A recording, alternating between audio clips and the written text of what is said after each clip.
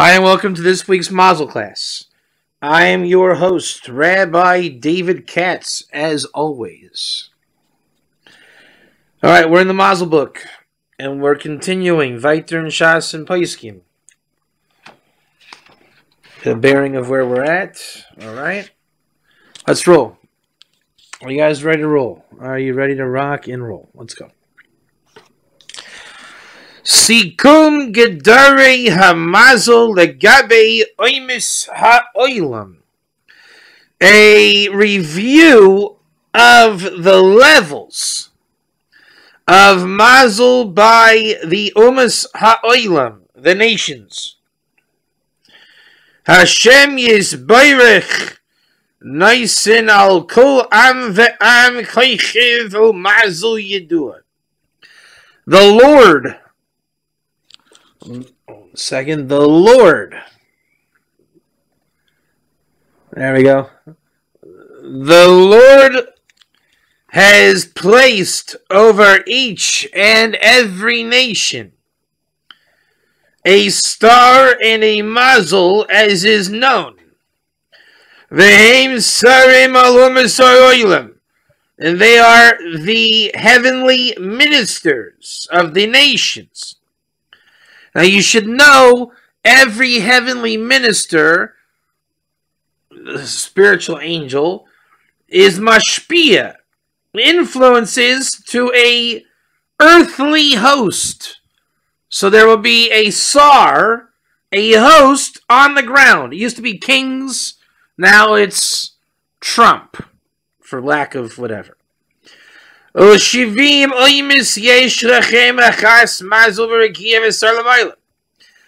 the 70 nations, each one has a mazal in the firmament and a host above. And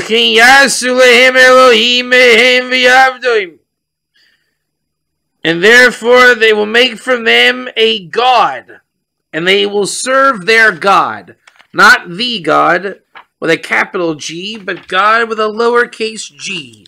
We call that sheet tooth. Every nation will become a Baal Shituf. Hold on one second here. I received the mail. Okay. So there we go. When you're not serving God and you belong to one of the nations, or you are the nation itself, then the minister that brings you Shefa, people will worship that. The ministers that, you can call it whatever you want. But at the end of the day, it's Shituf, meaning it could be Buddhist state, a Christian state, an Islamic state, Bugs Bunny state, Mickey Mouse state, Hulk Hogan state, whatever you call your state, whatever you worship, the Baal state. I mean, it can be as silly as anything, whatever it is. But it's silly because it's not like regular Avodah Zarah. That's a much more serious crime. It takes God with a lowercase g, and you serve it in order to get the shefa. Again, Avodah Zarah, real idolatry, is totally removed from God, and it doesn't understand or think that this is Shituf. It thinks that is God Mamish. Okay, so if you worship Joe Pesci, you would think that Joe Pesci is Mamish God. God forbid. Every city has its own mazal.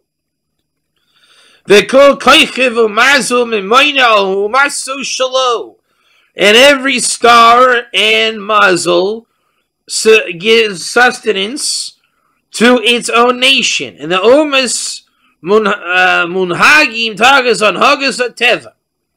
The nations, how do you say this word? Munhagim, are accustomed.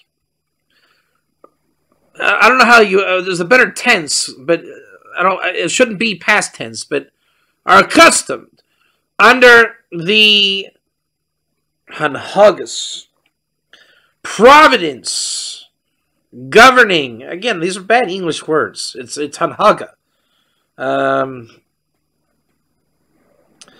Hanhag is like how you carry yourself, right? So they're carried out by nature, by the arrangement of heaven. So just the natural universe, which delivers Shefa. Now, Iceland gets different Shefa than Denmark, which gets different Shefa than Australia. So nature gives the Shefa according to the reality in every city, in every nation, every host.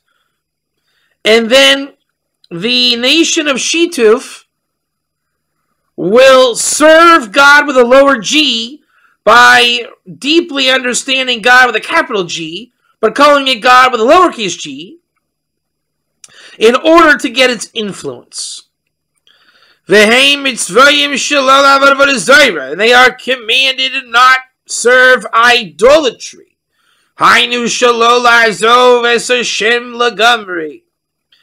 So there's a difference between idolatry and shituf.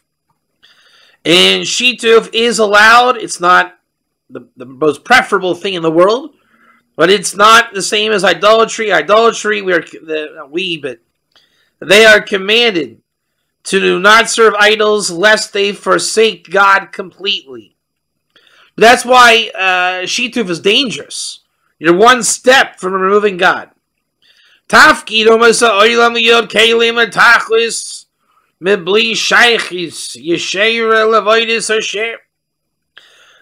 tafkid, the mission or goal of the nations, is to be vessels for tachlis, without any shaykhis, direct shaykhis to serving God. Denmarkians do not serve God. Right? The Denmark Parliament, I'm making these words up. I don't know if they have a parliament or what they have, but the Denmark Parliament does not convene by saying, well, it's great to be a Denmarkian, and today we're going to serve Hashem HaKadosh Baruch Hu. They don't say that in Denmark. What they say is, the Denmarkian gods have graced us with great Denmarkian flags. And those Denmarkians and the flags of the Denmarkians will become vessels for the overall tachlis that God, capital G, needs to run his universe. And they will have no idea how it serves God. But their Denmarkian lowercase g God will be quite happy with them, delivering their shefa of Denmarkian goods. Ein Hashem yizbarech mashgiach aleim v'eshkuche prutis el b'heshkacha klalis. The true God, HaKadosh Baruch Hu, does not govern our Denmarkian friends. I'm sorry to pick on Denmark. It just popped in my head. Only with a general hashgacha. There's a general God for the Denmarkians. So they have on their wall in the courtroom, it says, Denmark is great. It is great to be of Denmark. God bless Denmark. And that's called general providence. But the Denmarkian infrastructure does not have God's fingerprints on it. It has the Denmarkian God's fingerprints on it. It's good to be a Denmarkian. Hasar Hashem Emunah Lehim. So the Denmarkian gods give Denmarkian flags. Again, I'm sorry to pick on Denmark. I got to go with it. So they understand their personal influence. Again, if it was Egypt, then that's a bit of idolatry. But if we're going to pretend that it wasn't idolatry, but it was Shituf, then we say the god of the Nile. Right? Egypt is sustained by the god of the Nile. And then they have pictures in the pyramids of little Nile gods. But the god, again, Egypt was idolatrous, pardon me. But when there's Shituf, there is an idea by the people of God, Mamish God. But God, they're not looking to serve God. And their Shituf affiliation doesn't mandate that there is a God. Even though there is a God to them. For example, the state of Israel, imagine if the state of Israel today had a god named Bob, right? The Bob, like in Baha'i faith.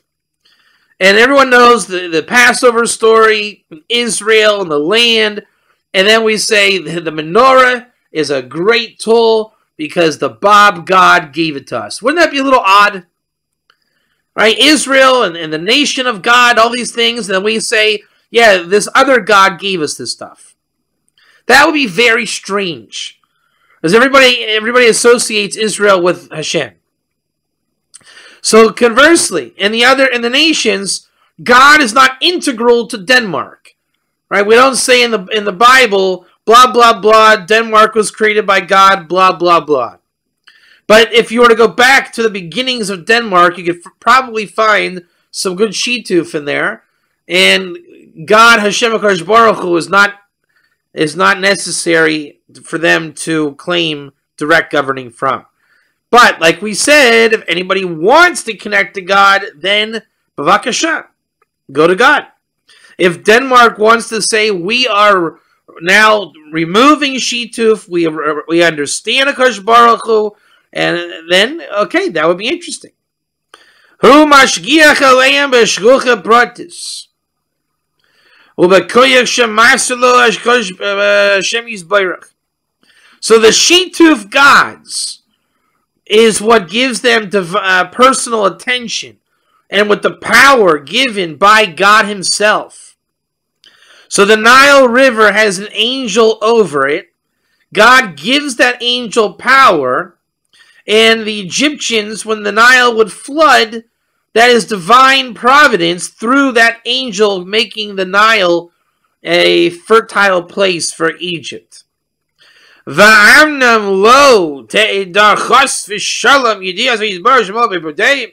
doesn't mean God is like gone. God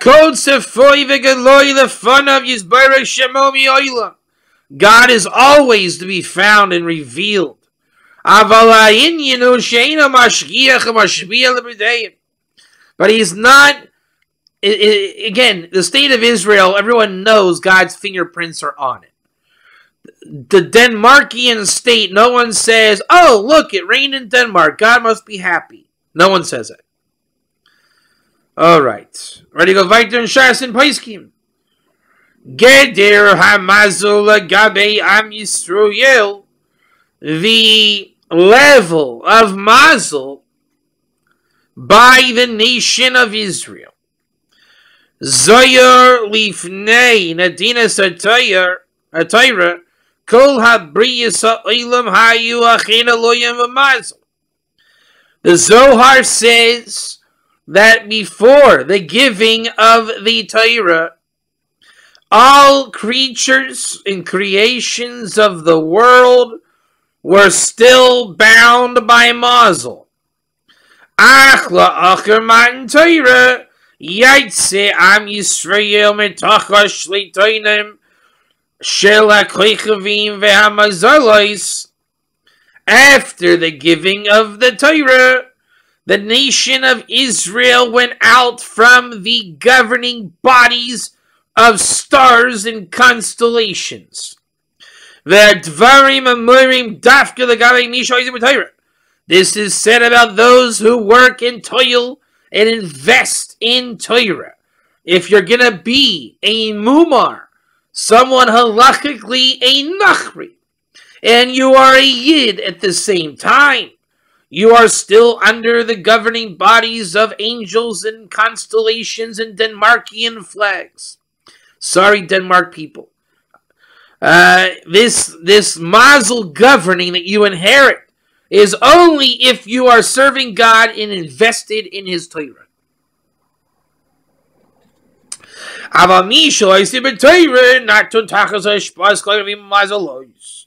But someone that's not involved in Torah is placed under the shefa of stars and mazolos.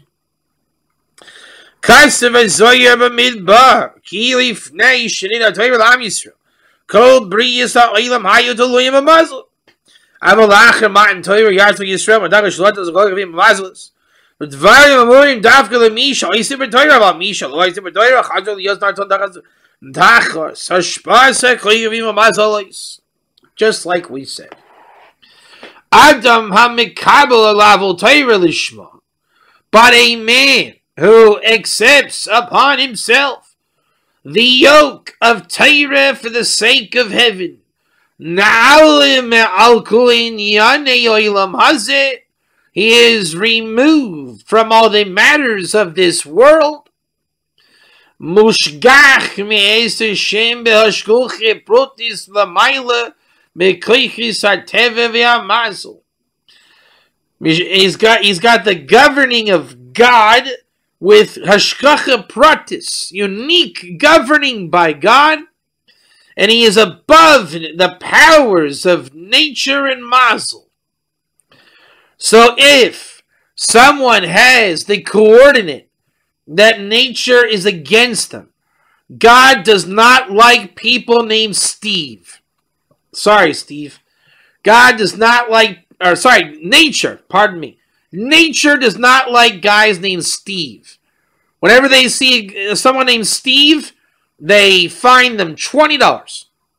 When the police officers in Detroit are giving out parking tickets, they check the license plate, and when it says that the owner of the car is Steve, they fine him. Now that is a silly example, but the world is a silly place. When you are involved in Torah on a higher level, even if your name is Steve, God will be your God. So the cop looks it up and it says, oh, Steve Jones, we're going to fine you $20 because we don't like guys named Steve. Then God would intervene and God would say to the cop, Dale, leave Steve alone.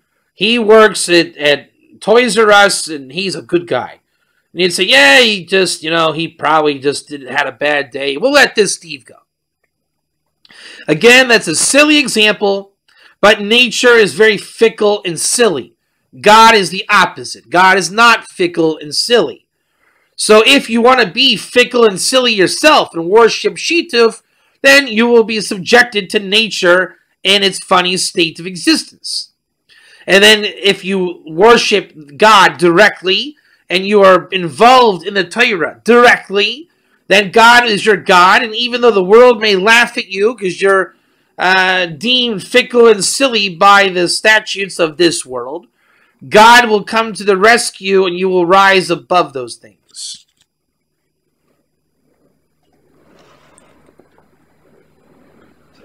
Hold on one second here.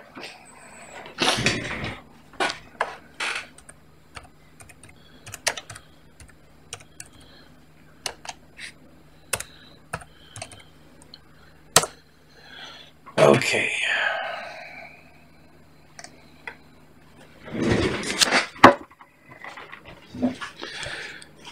And where are we at? Ubenefesh HaChaim.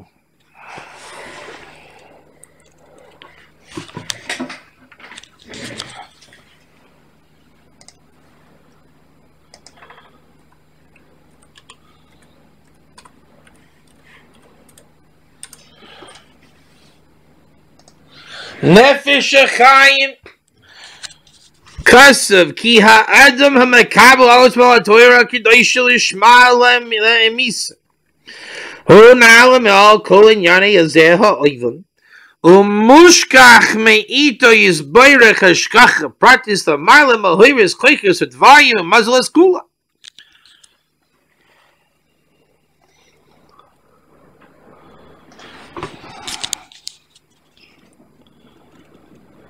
Keva shehu davik b'Torah v'Kosh Baruch Hu mamish k'vyachol.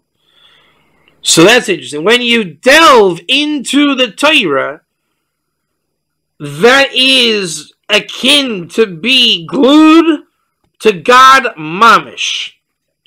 How do you have a direct connection with God? By being directly in the Torah. Umiskadish b'kedusha yoyesh o Torah kedusha.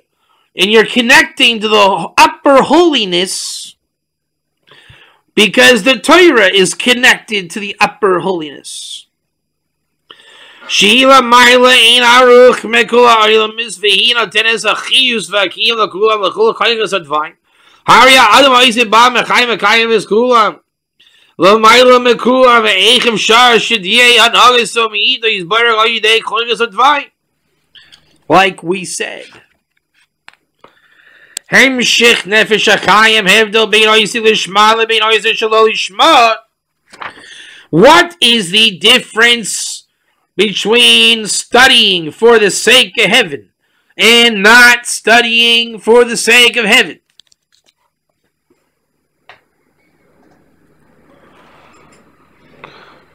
What about a messianic who connects himself to the Torah? Well, that is not a question, Jacques, because last time I checked, Yeshu is Shituf. Nowhere in the Torah does it say to connect to the Shituf, lowercase g, God. One or two. Hello. There you go. Shkoyach. A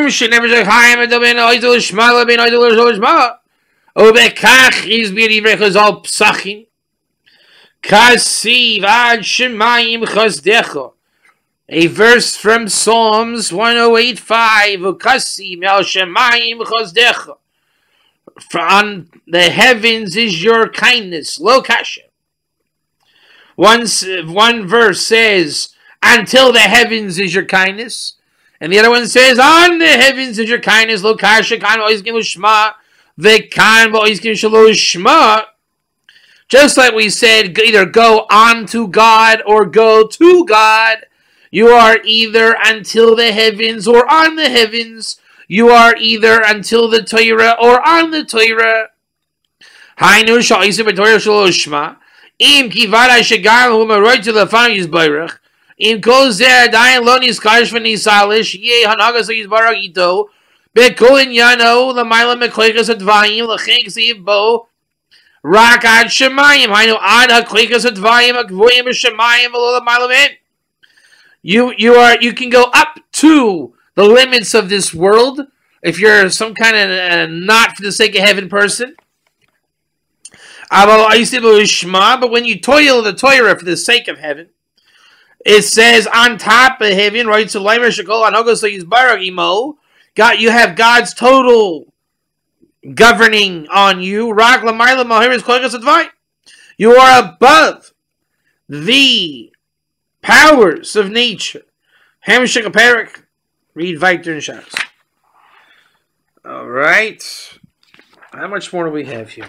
Just out of curiosity. We got a little ways to go. Alright, we got a long, long journey. A fun journey. Chapter 5. Yeah, this is a good chapter. Alright. Oh man, this just keeps going and going. There we go. Alright, we're good. And again, we may stop here. What time is it? It's about that time. Let me see where we're at. Habiur ein Mazal Yisrael hu kol zman she'im shomrei Torah, ach im lo yishmrua yishlu behem Mazal. I think I'm going to stop here, gang. This looks like a really good place to stop. And we'll pick it up there next time. That looks like a good class. And we'll talk about that. Yeah, no, we got a really nice way between here and the rest of the chapter. It's good stuff. Alright, so thank you for listening. Be well, and we'll see you in... there's no class Thursday because I will be at a wedding in Safed, the holy city of. So it looks like this is it for this week. We're working out the bugs in the new yeshiva, and God willing. Next week we'll have class probably on Monday. Tuesday there's no class because of Shavuos. Wednesday is after Shavuos. And Thursday we should reconvene of that week. So see you then. Be well. God bless. Bye-bye.